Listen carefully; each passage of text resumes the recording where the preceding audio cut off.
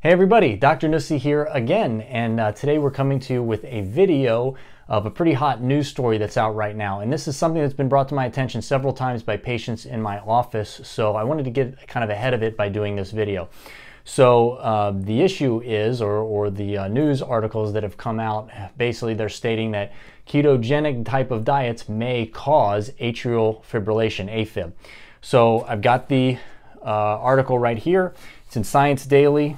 Let's take a look at it. So, title of the article is Low Carb Diet Tied to Most Common Heart Rhythm Disorder. A little excerpt from the beginning. Low carb diets are all the rage, but can cutting carbohydrates spell trouble for your heart? People getting a low proportion of their daily calories from carbohydrates are significantly more likely to develop AFib.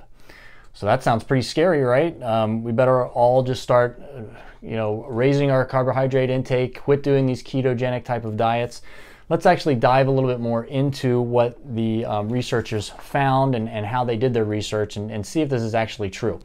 So the first thing that we need to do is we need to define the difference between, or we need to set a difference between correlation and causation. And in scientific studies, there's a very distinct line between those two, but oftentimes, especially in the media, this line gets blurred. Causation means exactly that. If you do A, you get B as a result. Correlation means exactly that. It means that these two outcomes are correlated with each other, but they may be due to a third factor causing both, okay? So let's keep that in mind kind of as we go forward. So right from the beginning, the researcher that put this study out says that this study cannot prove causation, and it's because that this is not a randomized control trial. Basically what they did was they just gathered a bunch of information based on a questionnaire. They sent out a questionnaire. How much of this do you eat? How much of that do you eat? And then they just gathered all this data, and then they separated people into a few different categories and called one low carb and one medium carb, I guess, and one high carb, and then looked at their atrial fibrillation rate based on that. So I'm not going to go over the pathophysiology of AFib and the different types and what puts you at risk for it and all these different types of things, but basically what they admit in the study is that AFib can be caused by a number of different issues that a patient has from the beginning. So they didn't rule out any of those other factors causing AFib. All they did was look at how these people filled out these questionnaires and then separated them into three different categories. All right, so that's issue number one, is that there is no way to prove causation from this study.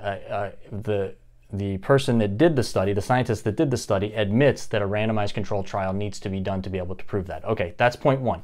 Point number two, and maybe even more important than that, is that the three categories that they separated them into are people that eat less than 44.8% of their daily calories being carbohydrates, then 44.8 to 52.4% of their daily calories being from carbohydrates, and then anything over 52.4%, that would be the high category. So the low category from this study is anything up to 44.8% of your caloric intake for the day comes from carbohydrates. That's not a ketogenic type of diet. That's not a diet that we would ever prescribe for somebody that's trying to aggressively lose weight and do it through burning body fat. That's very high carbohydrate. Even their low carbohydrate category is very high carbohydrate. Ketogenic type of diets typically are like in the 10%, 5 to 10% of your calories you're getting through carbohydrates while you're doing those type of diets. In our office, we promote eating a lot of fresh fruit and getting carbohydrates through fruit and vegetables. So maybe, we're sometimes up into the 15%, but still that's way lower, way less than half of what their category was.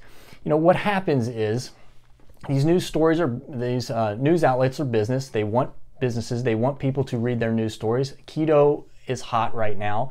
It's a big rage in the diet and the health industry. So they latch onto that and they say that, well, this is lower carbohydrate, keto diets are low carbohydrate, so let's link the two together. But there's this research basically has nothing to do with the ketogenic diet, so we can scrap it.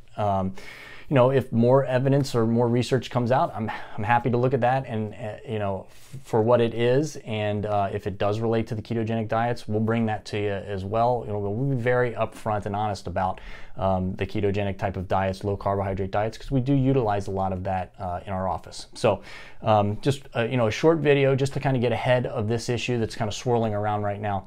So if you like this video, give it a thumbs up, subscribe to this channel, and hit the little bell icon. We put a video out at least now once a week, sometimes even more. Until next time, stay happy, stay healthy, and I will catch you in the next video.